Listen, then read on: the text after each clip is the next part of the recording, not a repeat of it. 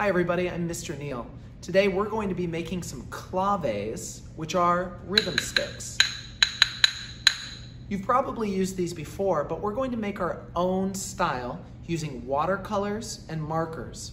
We're going to be focusing on creating a background layer of watercolor and then using markers to put patterning on top of them. It's going to be very similar to the patterns that you will then use these to have a jam session with your friends.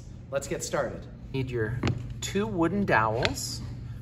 That will be your Klaves, your watercolor set, 2 brushes, a Sharpie, and your Crayola markers.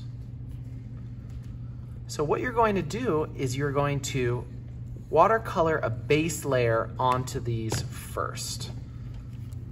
I'll get my water and a paper towel, and I'll figure out how I want to design these. Do I want one solid base color? Do I want it to fade from one color to another? That's called an ombre. Do I want it to fade from multiple colors or do bands of color? I could do one color with stripes or polka dots, or I could just splash a bunch of color onto them and do whatever I wanted. But I think I want to start with a fade from purple into red.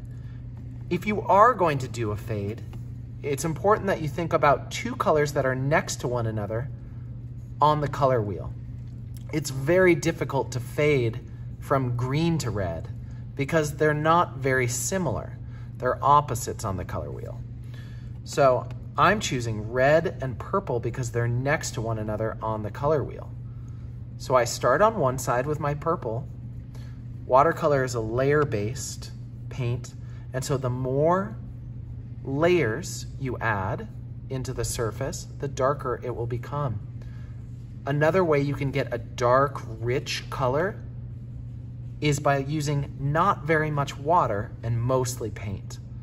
That's going to be really helpful to me because I want to go from a dark purple into a lighter purple next.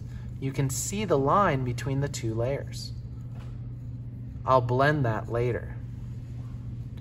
So I start with purple. I'm getting it a little bit more wet with water, a little less saturated.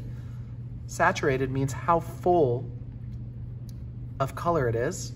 And you can see that as I get more water and less color, it's less saturated as it goes down. Now, I need to blend red in here. So I'm going to go ahead and flip it around, and you can see this nice ombre effect happening. Dry my brush and go into red and get a nice thick red color.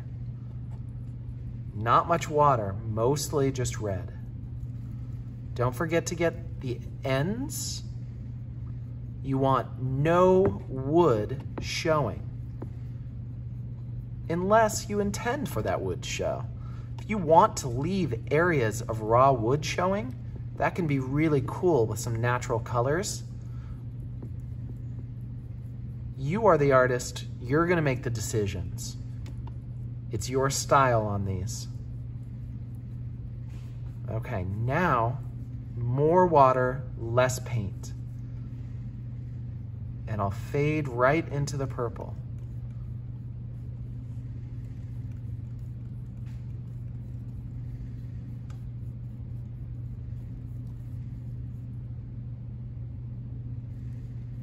Now you can see dark purple, dark red. I need a little more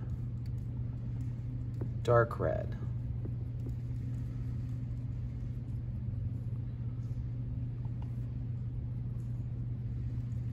Dark red. And if I want to blend a little bit more, I just add some water and blend the 2 together.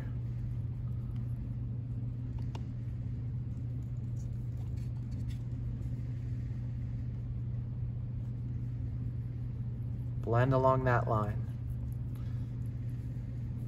That looks pretty good right there.